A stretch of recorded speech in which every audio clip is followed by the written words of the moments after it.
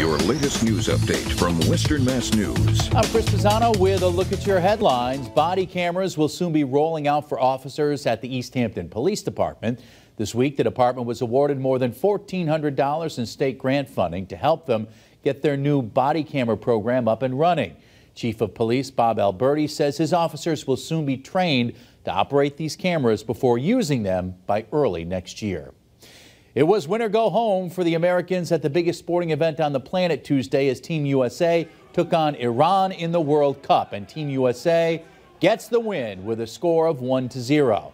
Soccer fans packing into the Rumble Seat Bar and Grill in Chicopee to watch the game.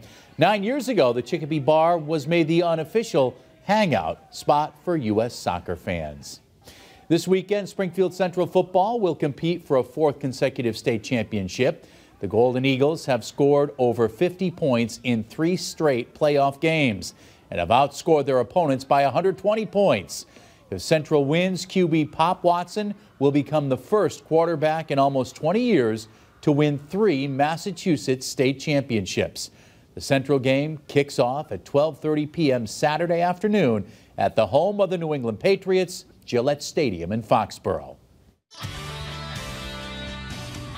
I'm meteorologist Jana Brown with a check of your forecast. First alert weather day on tap for Wednesday and Thursday as we deal with some strong to damaging wind gusts. It's a moderate level impact as we've got wind advisories up for all of Western Mass for gusts reaching 40 to 50 miles an hour. Wednesday out of the south, mainly in the afternoon, and Thursday afternoon wind will shift out of the west and again gusts 40 to 50 miles an hour. This could lead to some spotty tree damage across the region and also some isolated to scattered power outages.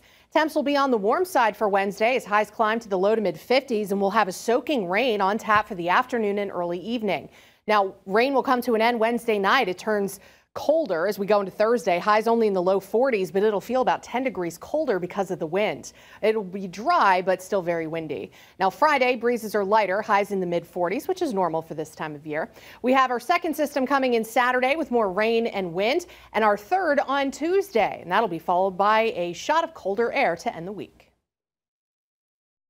Stay with Western Mass News on air, online, and on our app throughout the day for breaking news, weather, and exclusive content.